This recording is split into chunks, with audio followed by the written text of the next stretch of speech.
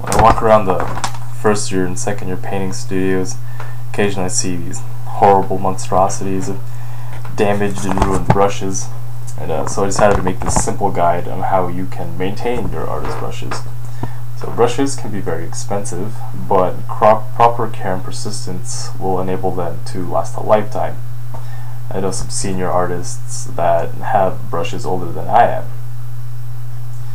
Anyway, step one is to understand the anatomy of a brush. So it's a really simple thing, but the most important part is the ferrule, which is where a lot of mistakes and damages occur. It's the place where the glue is, and that's where the bristles are kept together. And when too much particulate gets into the ferrule, the brush will lose its bristles and begin to split. So you want to have your brushes last. It's important to keep this area free of water and paint. So the first step is to not leave your brush in water, because the bristles will soak the water into the glue and begin to fall apart. The second step is not to load the brush beyond the ferrule. The paint that gets stuck in there will cause the bristles to split apart. Now, a lot of this damage is permanent. Once you get splitting bristles, you can't go back.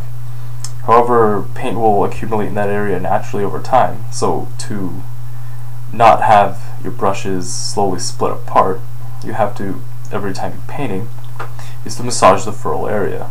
While you're pointing down and have the brush under clean water, you stroke the area with your fingers, and then naturally anything that's stuck in there will begin to pour out.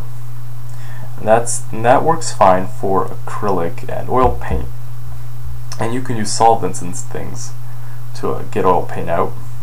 So after you've done that and cleared that area, it's very simple to just finish the brush off with a towel or something to clean it off. If you're doing anything more viscous than paint and acrylic, like for example if you're painting with latex, in order to clean that area it becomes much more difficult. You would have to get a brush, a fine metal hair brush, and then remove things from the area while stroking away from the bristles. An additional thing you have to be conscious of is the quality and type of bristle you have on your brush. Plastic and hair is slightly different, but for both, essentially all you have to do is be careful and gentle when it comes to cleaning, and any brush will be fine. However, some, like a sable hair brush with its extra fine bristles, is very easy to damage. So for those brushes, when it comes to cleaning them, you have to be extra gentle. And that's all it really takes to maintain your artist tools.